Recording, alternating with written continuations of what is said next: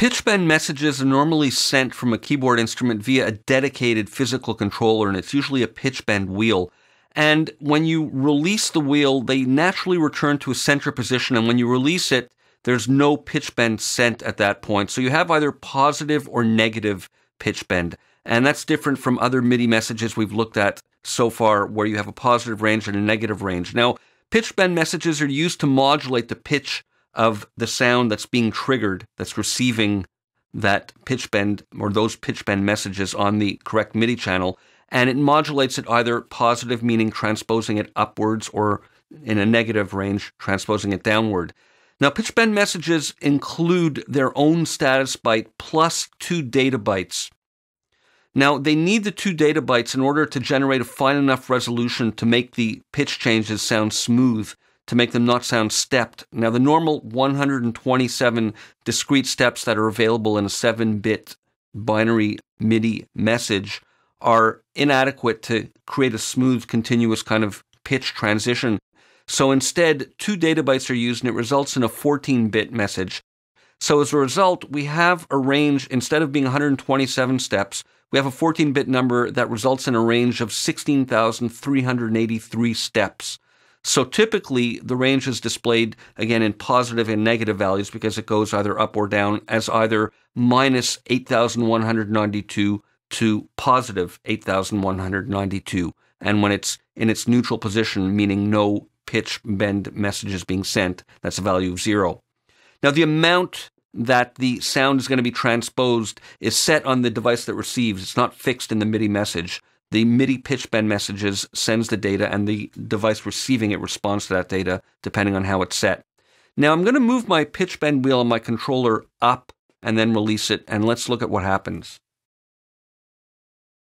So it started, instead of from 0, it started from 512 because not every pitch bend wheel on every controller works perfectly, but the idea is that it's pretty close to 0. And then it goes all the way up until 8,191. Again, it's not extremely precise, although the MIDI spec does dictate 8,192. And then when I release it, it went back down and it did hit 0.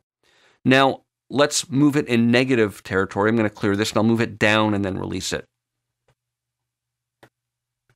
So now we see it starting from negative values, or starting from 0 technically, but moving in the negative direction down to negative 8,192. And then when I release it, it climbs back up. I released it quickly. That's why it snapped back up more quickly, and there's less discrete steps of it. But that's the resolution that's available.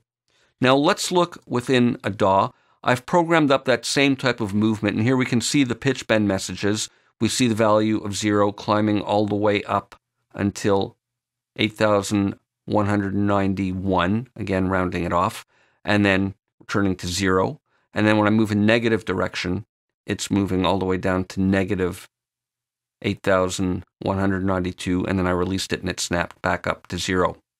Now I'm going to play a note on this software instrument that's loaded up, and we'll see that the pitch bend range is set to 2, meaning it's going to sweep or modulate the pitch by 2 semitones up or down. So when I move the wheel up, it'll go to a range of 1 tone or 2 semitones, and the same thing in reverse.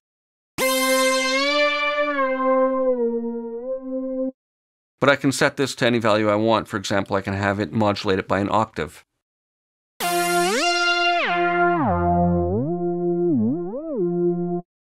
Now, pitch bend messages are separate from note messages, and just to demonstrate that, I'm going to create another track, and I'm going to record a straight note on this instrument.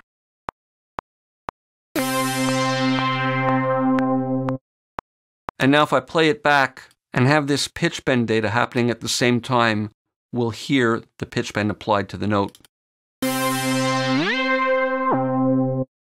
Now all DAWs have some settings and preferences to deal with pitch bend data. And for example, we can see here that in MIDI messages here for software instruments, we have pitch bend to center position. So this means that when you're starting to play, it'll automatically reset to a center position in case you're playing back and it's in the middle of a pitch bend scoop, or there hasn't been maybe a return to 0 pitch bend message. This will center it.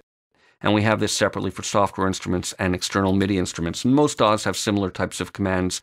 And here's another one where we can chase optionally different types of MIDI messages, pitch bend being one of them. So meaning if I have some pitch bend event happening here and I start the note playback from later, it'll chase the pitch bend that's happening earlier.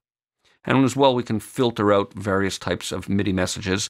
And you can see here that pitch bend messages are separate types of MIDI messages from note messages, as are the two types of aftertouch messages that we looked at previously. See you for more in the next video.